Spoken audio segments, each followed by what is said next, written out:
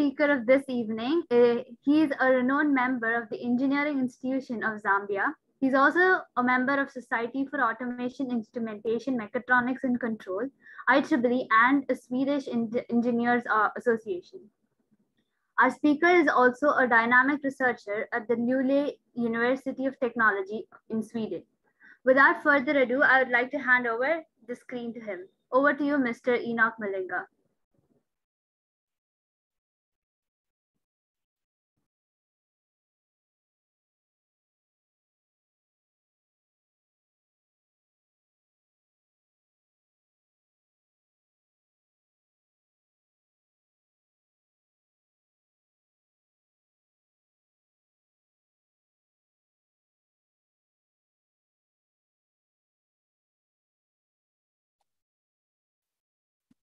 Good afternoon, good evening, good morning, depending on where you are getting me from. My name is Enoch Malinga. Basically based in Zambia, and I also alternate with being in Sweden. I will give a talk basically which is sync education, African business, and entrepreneurship.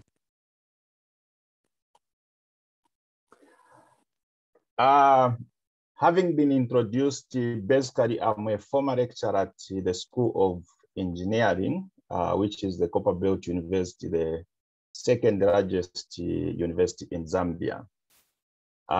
Since I left, I've continued to help with the final year projects, which is basically to foster research in power quality, renewable energy, that is solar and wind.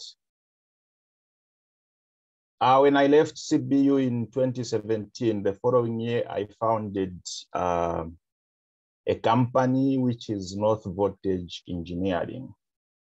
The focus basically is to help engineering students with the development.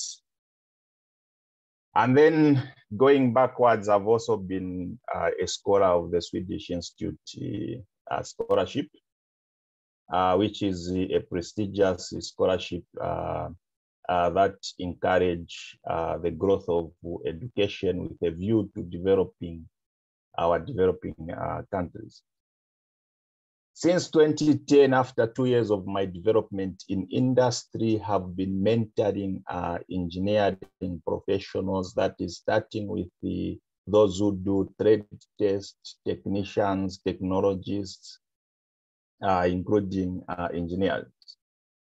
At the moment, I'm a researcher at Luleå University of Technology in Sweden, where I focus mainly in renewable energy integration and power quality.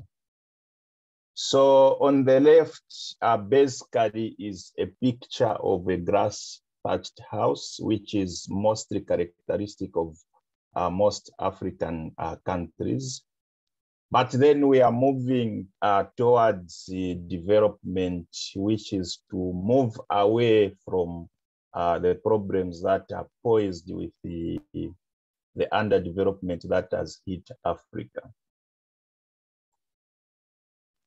So some of the challenges and problems that Africa faces are basically, one of them is the energy deficit. Earlier on, one of the speakers from one African country in West Africa had mentioned power had been disrupted. That is one of the problems that Africa faces today. But again, to bridge the gap and eradicate the deficit of energy, there is education that is there. So when we talk of education, it comes in two folds. The first part is you get the formal education that is needed for you to acquire knowledge that you can apply in areas of interest. The second type of education, which is very critical to development, is the skills set. Basically, when one graduates from college, when one graduates from university, they need to get the hands-on experience. In the mining sector, where I worked for some years, we called that the graduate development program. So when I was the lecturer at CBU, I identified this problem because you find that most of the companies, most of the tech would require graduates with the formal qualification to have skill sets that are needed for them to get formal employment.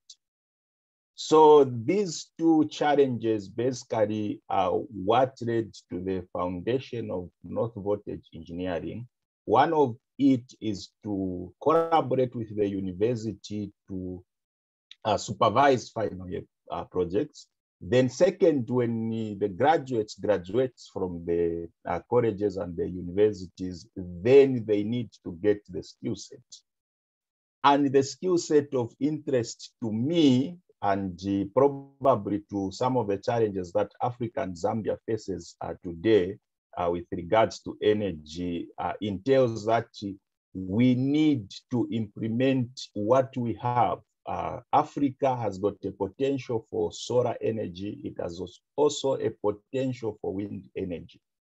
But then what is missing is the right skill set that is there to bring about innovation, to bring about solutions that can bring Africa from where it is to the next stage. Because most of the industries that will need to be implemented in Africa, the manufacturing industry, agriculture, farming, demands energy, they need energy. And then from time immemorial, especially for Zambia, we've mostly depended on hydro, which when the rainfall patterns are bad, then it has got an impact on how much is generated by the stations. So these two problems basically are one of them that encouraged me to found the company.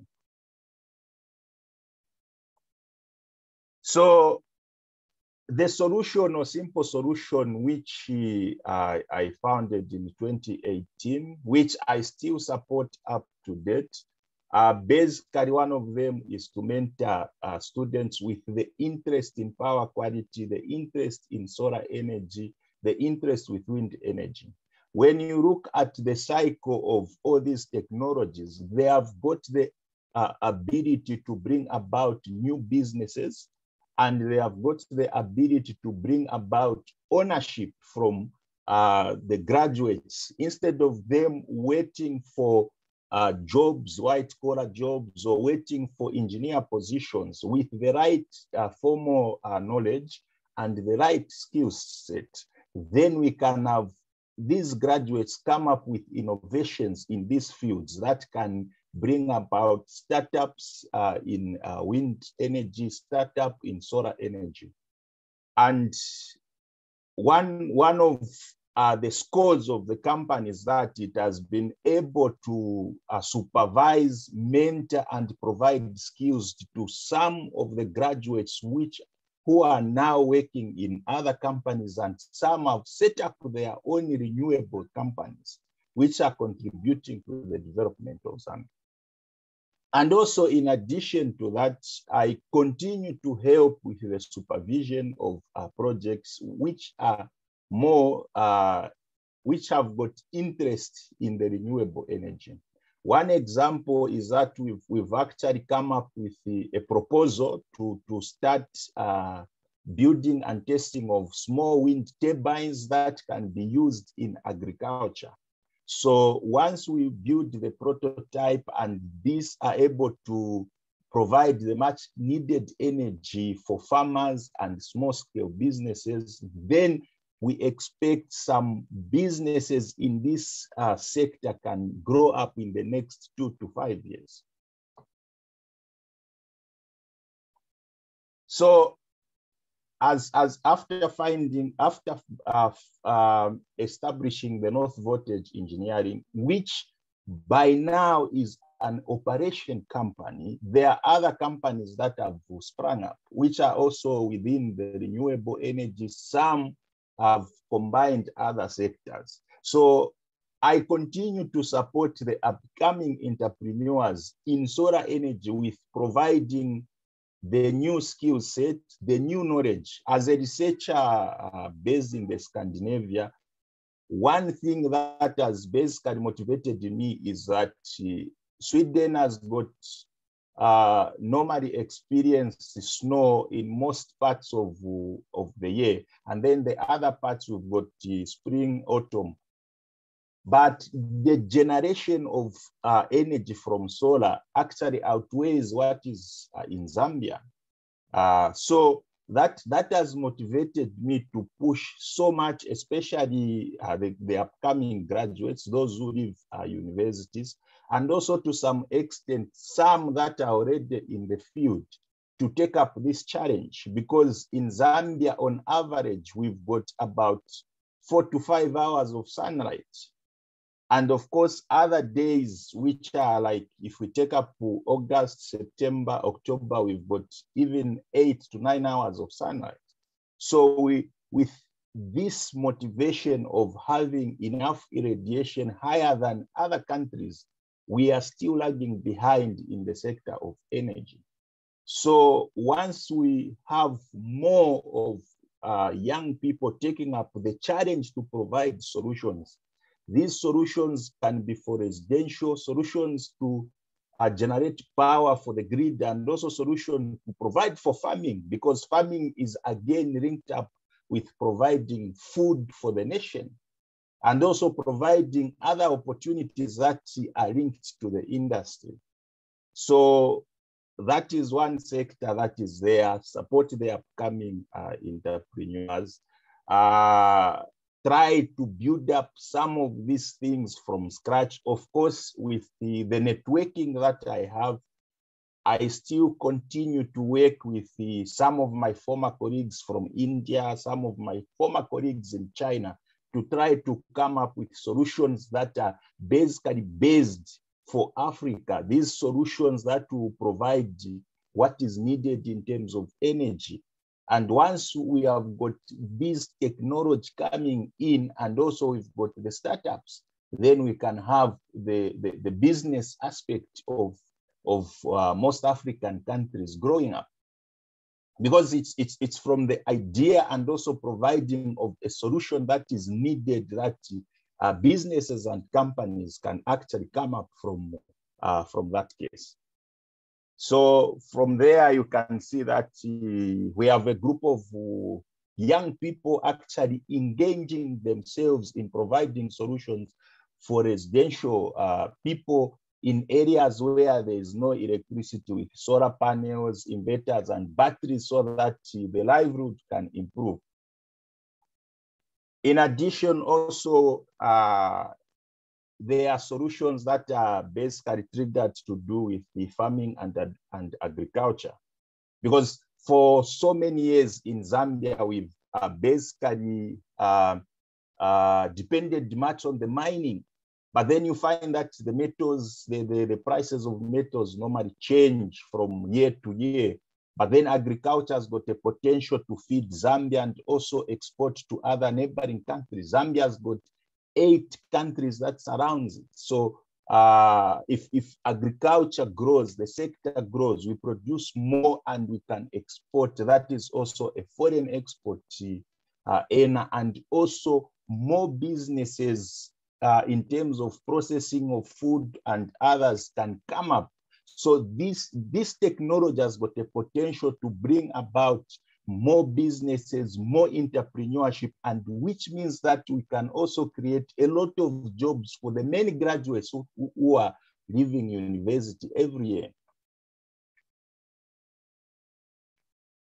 So basically on the long-term goals with regards to education, business, and entrepreneurship,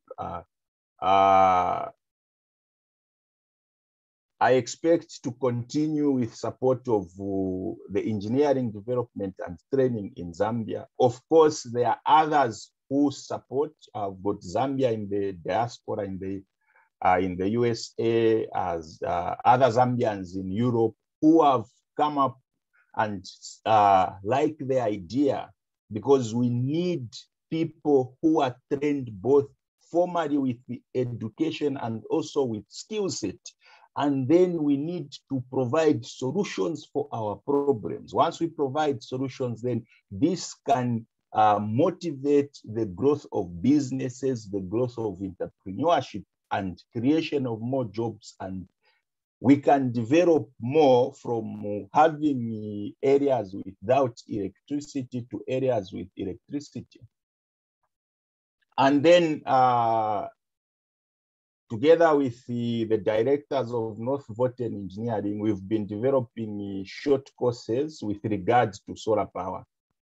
When we just founded the company, we ran a few courses, but now it's been almost 3 years. So we are improving the course that we had run with regard with the solar power, so that it can be inclusive, not only target people who are leaving colleges and universities, but also inclusive of those leaving high school, so that maybe they can find the technology, instilling the technology, giving them an impetus to get more knowledge and provide solutions. Because as developing countries, as youths, because we are the leaders of tomorrow, we are the billionaires of tomorrow. So we must get the needed knowledge to provide the solutions that are needed. And then in addition, we again continue with the trying to build small wind turbines for farms. Basically, in this case, it's community farms, development farms, and also small scale and subsistence farming, so that in addition to solar that is coming in, wind can bridge the gap, because with wind there can be production in the night when solar is not there. So once we have got these two technologies supporting each other in agriculture and farming, we can have more African businesses coming up. We can have the implementation of technology. Other speakers have spoken about other ideas that can be inculcated in the ideas that you have seen can bring about more African businesses coming up, and also a lot of entrepreneurs to come up. So also there is room for collaborations, because as Africa, we can't develop this alone. We need the partnership of others who have been there. Of course, we understand India, there are a lot of manufacturing companies. We can get the knowledge, the ideas of how these can also be implemented in African countries. That is possible, but this cannot be possible without the collaborations. You have got to network, you have got to collaborate, you have got to mix up with the knowledge that you have with others. And then support education, that is the formal education in universities, and also push for the introduction of entrepreneurship. When I was a student at university, this wasn't a course, but now it has got to be a course, because apart from formal employment, there is also informal employment that can bring about development, develop the African businesses, and bring about more entrepreneurship. Thank you very much for the presentation, for listening to my presentation. And if you have any questions, any clarification, I can be reached on that email. Thank you very much. Thank you so much, sir. I'm Sushma, member of YUCI. I